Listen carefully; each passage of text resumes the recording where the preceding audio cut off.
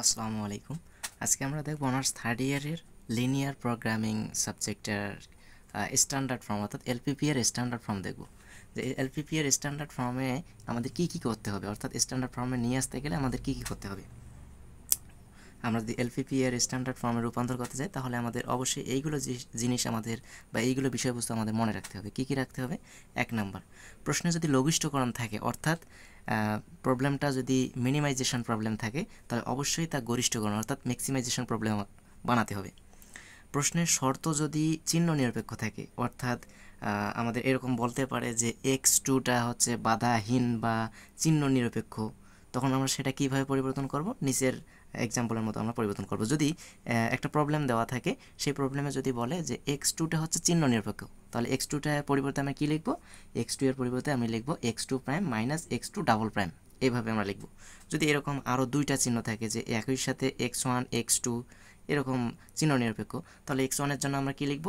যে x1 এর জন্য তখন আমরা লিখব যে x1 prime minus x1 double prime, এইভাবে আর কি হবে।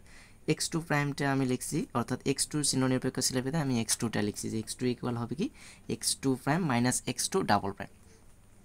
আচ্ছা, এখন বিশেষভাবে আমাদের মনে রাখতে হবে এই এলপিপি এর স্ট্যান্ডার্ড ফর্মের ক্ষেত্রে আমরা জানি যে ইনইকুয়েশনগুলো যে থাকে আমাদের ওইগুলো ইকুয়েশনে কনভার্ট করতে হবে। সেক্ষেত্রে আমরা কি করব? যদি ওই কনস্ট্যান্টগুলোর মধ্যে গ্রেটার দেন অর ইকুয়াল থাকে তাহলে সেখানে আমরা সারপ্লাস ভেরিয়েবল অর্থাৎ বাড়তি চলক যেটা আছে, সারপ্লাস ভেরিয়েবল অর্থাৎ বাড়তি চলক যদি গ্রেটার দেন অর ইকুয়াল থাকে তাহলে সারপ্লাস ভেরিয়েবল আমরা কি করব? অ্যাড করব।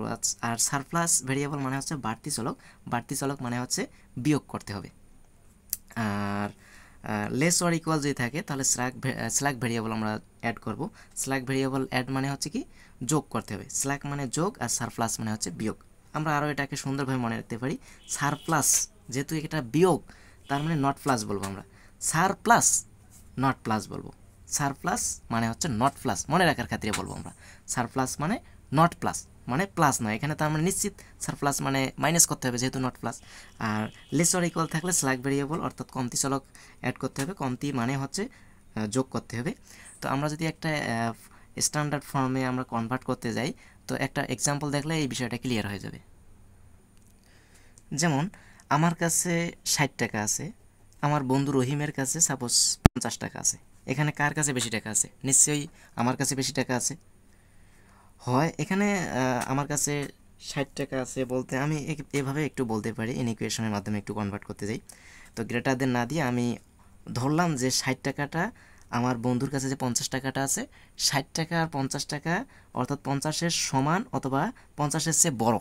অর্থাৎ এই আমার বন্ধুর কাছে অর্থাৎ রহিমের কাছে যে 60 টাকা আছে সেই আমার বন্ধু অর্থাৎ রহিমের কাছে যে 50 টাকাটা আছে 50 টাকাটা আমার চেয়ে কম আছে অথবা সমান, এইরকম আর কি বোঝাচ্ছে। অর্থাৎ 50 টাকা অবভিয়াসলি আমার চেয়ে কি কমে আছে, অর্থাৎ 60 টাকা বেশি 50 টাকা কম। তো আমি ধরে নিলাম যে আমার বন্ধু রহিমের কাছে যে 50 টাকাটা আছে তার চেয়ে আমার কাছে বেশি টাকা আছে অথবা তার সমান টাকা আছে, এভাবে ধরে নিলাম। তো এইটাকে আমরা কিভাবে সলভ করতে পারি? 60 টাকা গ্রেটার অর ইকুয়াল কিছু মান দেওয়া আছে, তো গ্রেটার অর ইকুয়াল থাকলে আমরা কী করি? সারপ্লাস। সারপ্লাস মানে কি নট প্লাস অর্থাৎ বিয়োগ করতে হবে। তো দেখো এটাকে আমরা যদি ইকুয়েশনের মাধ্যমে কনভার্ট করতে যাই, এটা বর্তমানে ইনইকুয়েশনে আছে, ইকুয়েশনে যদি আমরা কনভার্ট করতে যাই তো 60 আচ্ছা ইকুয়াল 50 দিলাম। আচ্ছা 60 আর 50 কি সমান? অবভিয়াসলি না, সমান নয়। তার মানে 60 থেকে কিছু বাদ দিলে আমার 50 হবে, তো 60 থেকে আমার 10 বাদ দিতে হবে। তো দেখো এখানে গ্রেটার অর ইকুয়াল মানে আমি জানলাম একটু আগে যে সারপ্লাস ভ্যারিয়েবল বোঝায়, সারপ্লাস মানে হচ্ছে নট প্লাস, অর্থাৎ নট প্লাস মানে হচ্ছে প্লাস নয়, বিয়োগ করতে হবে। আর আমি যদি এখন লেস অর ইকুয়াল দিকে অর্থাৎ 50 লেস অর ইকুয়াল 60, তো এটার ক্ষেত্রে আমি কি করব? স্ল্যাক ভেরিয়েবল যোগ করতে হবে। এই যে লেস অর ইকুয়াল থাকলে স্ল্যাক ভেরিয়েবল মানে কি কমতি চলক মানে কি যোগ করতে হবে। তো এখানে চলকটা আমি ধরে নিলাম, যেহেতু এখানে সংখ্যা দিয়ে বোঝাচ্ছি আমি সংখ্যায় ধরে নিতেছি যে 50 ইকুয়াল 60 লিখলাম। আচ্ছা 50 আর 60 কি সমান? অবভিয়াসলি না, সমান নয়।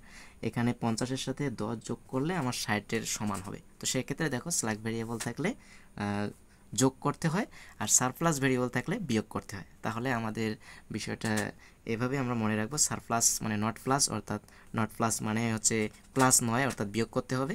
আর স্ল্যাক ভেরিয়েবলের কথা বললে আমাদের সেখানে যোগ করতে হবে, অর্থাৎ লেস অর ইকুয়াল থাকলে যোগ আর গ্রেটার অর ইকুয়াল থাকলে বিয়োগ করতে হবে। এখন আমরা একটা এক্সাম্পল দেখব। তো আমরা এখন একটা প্রবলেম দেখব যে নিম্নের এলপিপিটিকে স্ট্যান্ডার্ড ফর্মে রূপান্তর করো। প্রবলেমটা কি দেওয়া আছে? Maximise problem. তো ম্যাক্সিমাইজ দেওয়া থাকলে আমার কোনো সমস্যা নেই। ম্যাক্সিমাইজ জেড ইকুয়াল দেওয়া আছে কি 3x1 + 2x2 + 5x3 R subject to, অর্থাৎ এটা হচ্ছে আমাদের উদ্দেশ্য ফাংশন আর এগুলো হচ্ছে আমাদের কি সাবজেক্ট টু অর্থাৎ কনস্ট্যান্টস। যেগুলো দেওয়া আছে কি 2x1 অর্থাৎ শর্তসমূহ। সাবজেক্ট টু মানে হচ্ছে শর্তসমূহ। তো এখানে সাবজেক্ট টুগুলোকে কি শর্তসমূহ কী দেওয়া আছে? 2x1 + 3x2 - 2x3 ≤ 40, 4x1 - 2x2 + x3 ≤ 24, x1 - 5x2 - 6x3 > 2, আর যেখানে x1 > 0 অর্থাৎ x1টা ঋণাত্মক আছে, ভালো কথা, বাট x2 এবং x3 চিহ্নের বাধাহীন অর্থাৎ আনরেস্ট্রিক্টেড আছে সাইন, চিহ্নের বাধাহীন। কী যে চিহ্ন আমার দেওয়া নেই, তো সেক্ষেত্রে আমাকে এই দুটোর কাজ আগে করে নিতে হবে।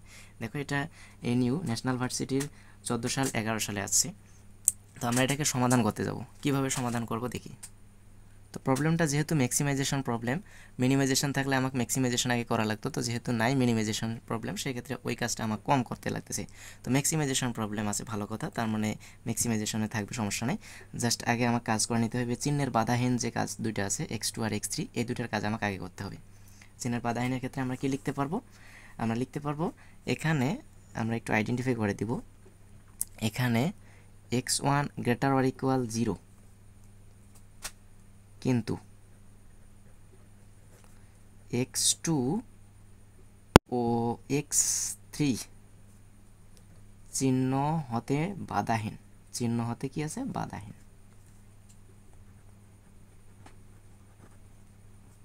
চিহ্ন হতে বাধাহীন। তো সুতরাং আমরা ধরি, তো এখন ধরি ওই দুটাকে, যেহেতু x2 আর x3 চিহ্নহীন অর্থাৎ চিহ্নের বাধাহীন, তো এখন ধরি। কি ধরবো আমরা? x2টা আমরা কি লিখবো? ওই যে আনরেস্ট্রিক্টেড সাইনের ক্ষেত্রে আমরা কি লিখি? চিহ্নের বাধাহীন থাকলে কি লিখি? x2' - x2 ডাবল প্রাইম, যেখানে x2' R x2 double prime greater or equal 0 হবে। অবভিয়াসলি এই কনস্ট্যান্টগুলো অবশ্যই 0 চেয়ে বড় অথবা সমান হবে।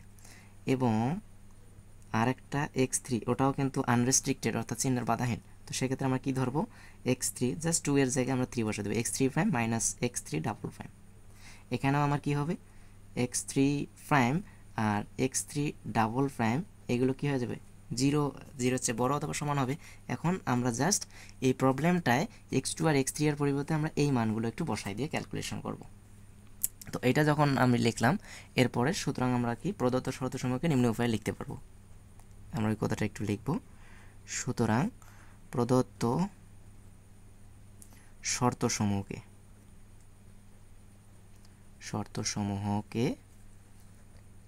নিম্নরূপে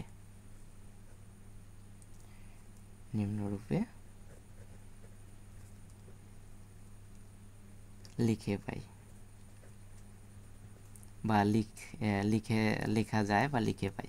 আচ্ছা, যাই হোক, লিখে পাই আমরা লিখলাম। তো সেক্ষেত্রে আমরা কি লিখব? আচ্ছা, একই সাথে আমরা এখানে কমতি চলক ও বাড়তি চলকও আমরা অ্যাড করে দিব। কেন আমরা কমতি চলক বাড়তি চলক অ্যাড করে দেবো? এই যে লেস অর ইকুয়াল এইগুলো যখন লেস অর ইকুয়াল থাকবে তখন আমরা কি করি? বাড়তি চলক অ্যাড করি, অর্থাৎ যোগ করতে হবে। আর গ্রেটার অর ইকুয়াল থাকলে আমরা কি করি? কমতি চলক, অর্থাৎ আমাদের তখন কি করতে হয়? সারপ্লাস ভেরিয়েবল অর্থাৎ প্লাস নয়, অর্থাৎ এটা থেকে মাইনাস করে দিতে হবে। তো এখানে যেহেতু তিনটা আমাদের আনইকুয়েশন আছে বা ইনইকুয়েশন আছে, তো সেক্ষেত্রে আমাকে তিনটা চলক আমাকে নিতে হবে। এটার জন্য আমরা S1 নেব, এটার জন্য আমরা S2 নেব, এটার জন্য আমরা S3 নেব। যেহেতু সারপ্লাস আর স্ল্যাগ সবগুলোর ক্ষেত্রে S দ্বারা শুরু হচ্ছে, তো আমরা S দ্বারা এখানে আইডেন্টিফাই করব। এটার জন্য আমরা S1 নেব, এটার জন্য S2, এটার জন্য S3। তো ওই কথাটা আমরা একটু লিখে দিব। সুতরাং প্রদত্ত শর্তসমূহকে নিম্নরূপে লিখে পাই এবং একই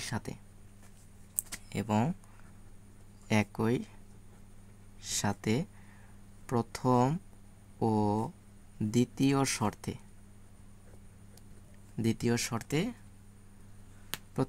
শর্তে আমরা কি করব? লেস অর ইকুয়াল ছিল, সেক্ষেত্রে আমাদের কি করতে হবে? লেস অর ইকুয়াল থাকলে আমরা কি জানি? কমতি চলক অ্যাড করতে হয়, কমতি চলক। আর গ্রেটার অর ইকুয়াল থাকলে বাড়তি চলক করতে হয়। তো প্রথম ও দ্বিতীয় শর্তে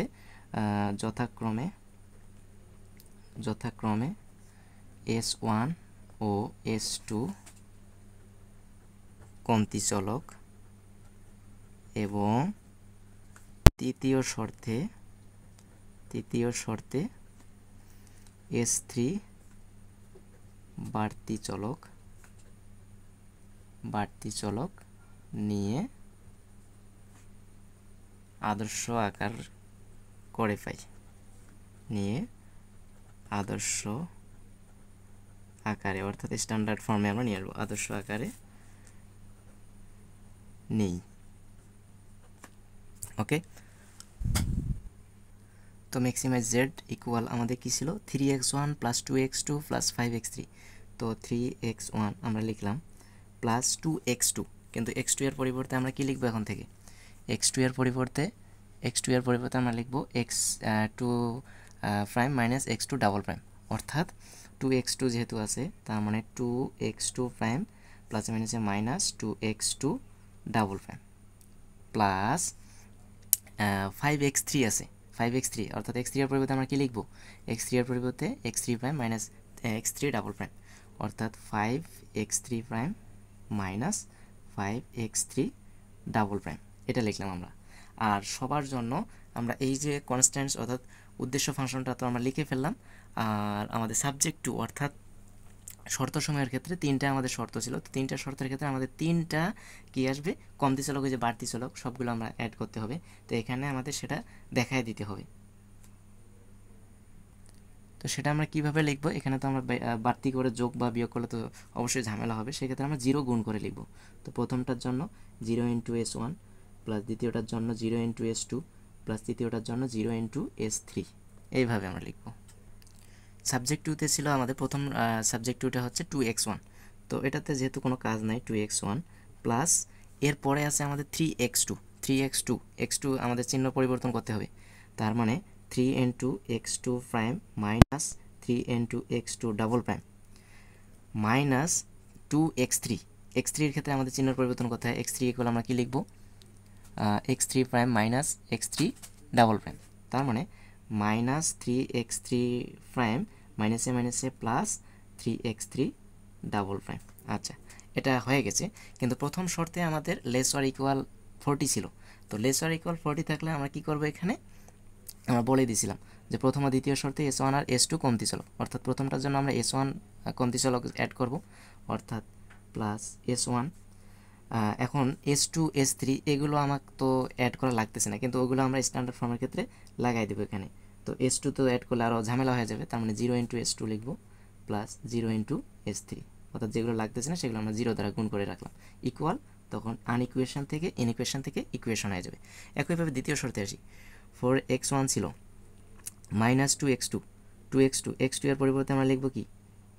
x2 প্রাইম মাইনাসে মাইনাসে plus 2x2 double prime plus x3 আছে, x3 এর পরিবর্তে আমরা লিখবো x3 prime minus x3 double prime.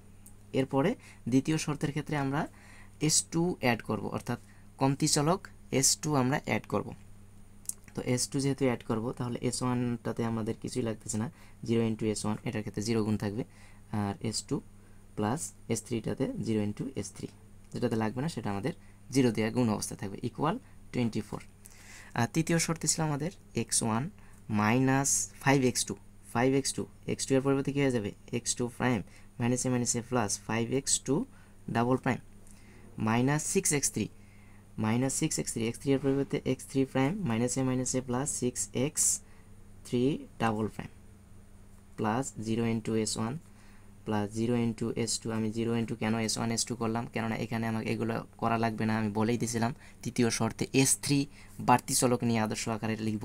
তো বাড়তি চলক S3 নেব, বাড়তি চলক মানে হচ্ছে কি? সারপ্লাস ভ্যারিয়েবল, সারপ্লাস মানে নট প্লাস, প্লাস না এখানে মাইনাস হবে, তার মানে S3 মাইনাস S3 ইকুয়াল হয়ে যাবে এদিকে 2। এটা হচ্ছে আমাদের আদর্শ আকার। তো এটাই হচ্ছে আমাদের আদর্শ আকার অর্থাৎ কাঙ্ক্ষিত ফলাফল।